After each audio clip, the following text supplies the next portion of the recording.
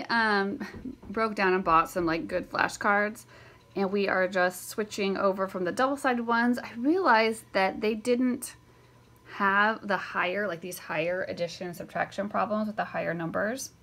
The ones I just had for the Dollar Tree, like they got me by for, I don't know, like 2 years with William, but they are harder. Anyways, for many reasons, if you work with flashcards and math facts, you understand why it's beneficial to have them only one math fact per card.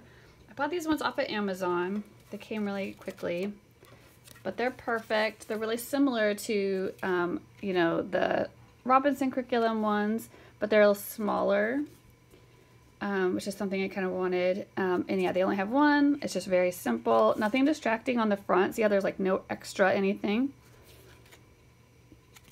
So I have been going through the process of just quizzing William. He's 7. And so we've gone through the subtraction facts through 12 and the addition facts through 12. We've gone through those sets.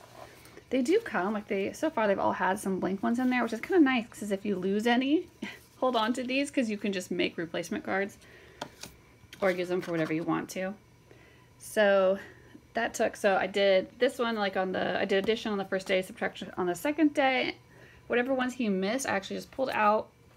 And not necessarily missed. I will say what I consider to be a mastered fact is when I like hold up the fact, I count 1, 1,000, 2, 1,000, 3, 1,000.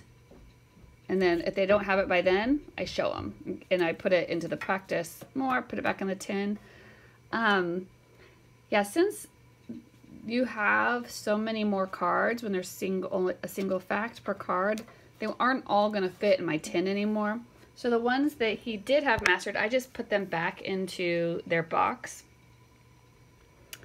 And I'll link these down below for you if you're interested. It's kind of nice because if you don't want to buy the entire RC flashcard set, which is kind of, you know, a little chunk of change, if you only needed to work on addition or something, like you can piece these together. And I want to say overall it was all about the same price. But if you wanted to piece it out, you could. Or, you know, if they already have all their addition and subtraction mastered, you're like, I don't need to buy the whole big set. I just need to work on multiplication and division. Then you could just buy what you need. You know what I mean? Anyways, there was just a little bit more flexibility with these sets. Anyway, so yeah, I've just been putting the ones that are mastered back in there. The ones, if he doesn't answer them quick enough, or if I can see that he's trying to figure it out or count up or something like that in his head, I'm like, nope, it's not, because we want to go for memorized. And I'm just sticking them in here. Yeah, so today I'm going to go to the higher addition and subtraction. That's the plan. And see how he does there.